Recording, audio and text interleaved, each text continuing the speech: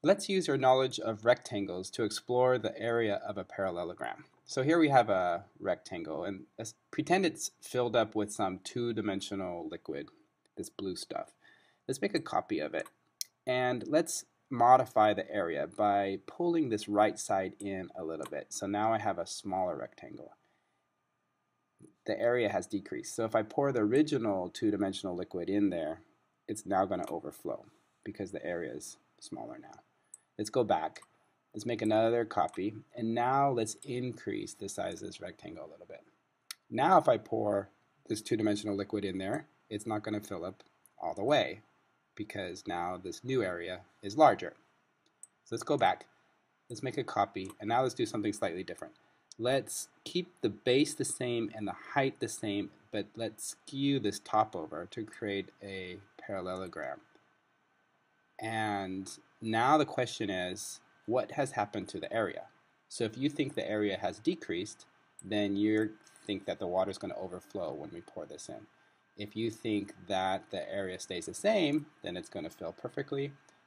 Or if you think that the area maybe has increased, then it's not going to fill up all the way. So which one do you think? All right, now let's carry out the experiment. Let's pour this two-dimensional liquid in and see what happens. It filled up perfectly. That means the new area is the same as the old area. Why is that?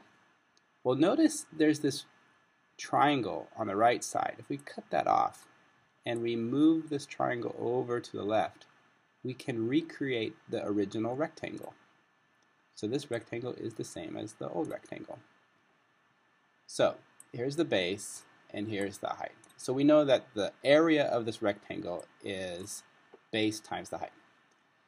What we just showed is that if we maintain the base and the height, all parallelograms, no matter how we skew this, even if we skew it really far over, the area stays the same. The area is always base times height for a parallelogram. Now with your 3D printer, you can print out a 3D manipulative where you can verify this and explore this yourself. Here's the 3D printed manipulative for exploring the area of parallelograms. So we've got three separate rectangles that they're all the same area, they all have the same base and height, and they're cut in different ways so that we can form three different parallelograms. Let's take a look. Here's the first parallelogram. Here's the second parallelogram. And here's the third parallelogram.